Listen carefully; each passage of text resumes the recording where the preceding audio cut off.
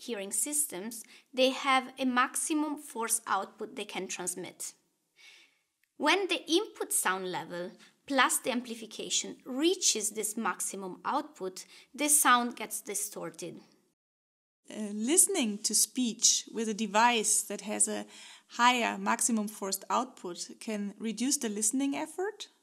In other words, the allocation of mental resources that are required in order to process speech can be reduced when listening to a less distorted speech signal.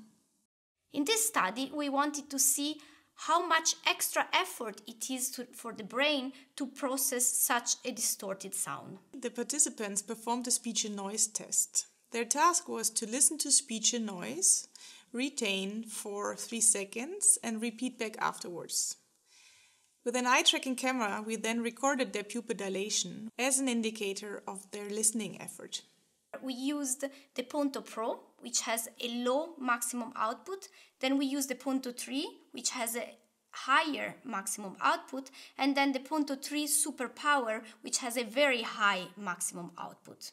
The speech level was individually adjusted to reach the maximum output of the Ponto Pro, but not the maximum output of the Ponto 3 Superpower. This means that we were comparing listening effort with a device where speech would be distorted and a device where the sound would not be distorted. The results showed that there was a significantly lower effort when using the Ponto 3 and the Ponto 3 Superpower as compared to the Ponto Pro, as indicated by overall pupil size. In particular, there was a significant reduction in pupil dilation by 38% with the Ponto 3 as compared to the Ponto Pro, and by 50% with the Ponto 3 Superpower as compared to the Ponto Pro. By using the Ponto 3 Superpower, which has a higher maximum force output, we can reproduce a larger variety of input sound levels more naturally, and the brain requires significantly less effort to process these sounds.